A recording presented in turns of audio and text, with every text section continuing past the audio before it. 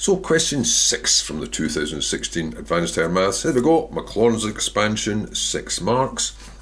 You have to ultimately obtain an expression for this by first of all finding expressions for the two parts. Now it just says find Maclaurin's expansions. It couldn't say state straight off, but I'm assuming that you're allowed just to use the known expansions because they're so common for e and sine. I'll just state them again here. E to the x is just 1 plus x squared over 2 factorial plus x cubed over 3 factorial plus x to the 4 over 4 factorial, which is such a simple one to remember. And from that are derived sine and cosine. The sine starting with the x and taking alternate terms. So it'll be x but alternating signed terms minus x cubed over 3 factorial plus x to the 5 over 5 factorial minus and so on. I'm assuming we're going to start with that instead of going through the differentiations. Although the differentiations aren't that bad really, especially with the e to the 4x, that just keeps getting multiplied by 4. And this one just flips between sine and cosine, with the numbers building up of course.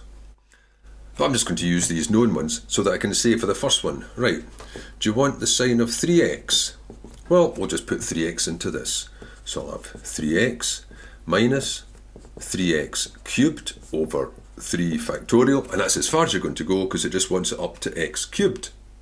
Oh, going to be sharing that 3 soon, covalent bond forming. Just tidy it up then, so we've got 4 sine 3x, that'll be 3x minus 3 to the power 3, but there's a 3 underneath, so that's 3 to the power 2, and that leaves a 2 under there, 9 upon 2, x, cubed. What about e to the 4x? Popping 4x in for x, so 1 plus 4x plus 4x squared this time over 2 factorial plus 4x cubed this time over 3 factorial plus, and oh no, we stop there, don't we? We only want to go up to x to the power 3. Tidying that up, 1 plus 4x, and that'll be 16 over 2 is 8x squared. This is a bit too crushed really, isn't it? And that's going to be 64 over 6, 32 upon 3, x to the power 3.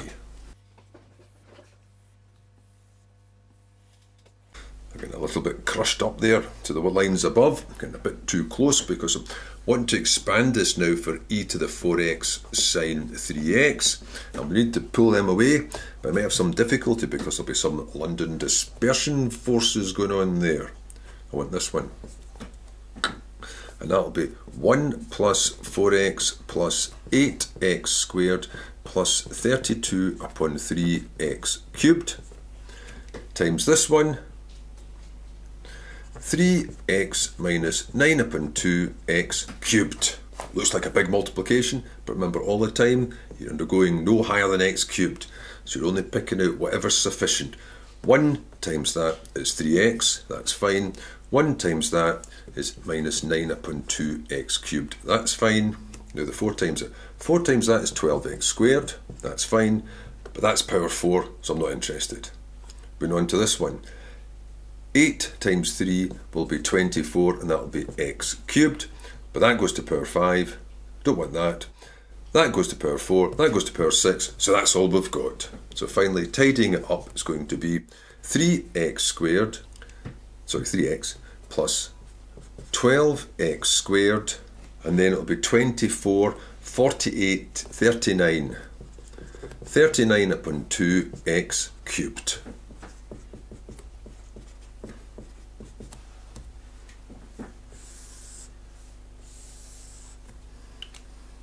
You can actually do a little check if you've got time when you've got something like this. You know that if you're only going up to x cubed, then this is only approximately the answer, but it'll be closer to the answer the smaller x is. Obviously x would have to be well under 1. So if you tried something like a tenth into both sides, see how close they get. If you tried x equals to 0.1, then the effects hopefully of the higher terms will be insignificant. And we'll see if that's approximately correct for that. Typing it into the left hand side, you get 0.44086 and so on. Typing into the right hand side, you get 0.44086 4395 and so on. That's not bad at all. So it's probably correct then. Of course you don't need to do that.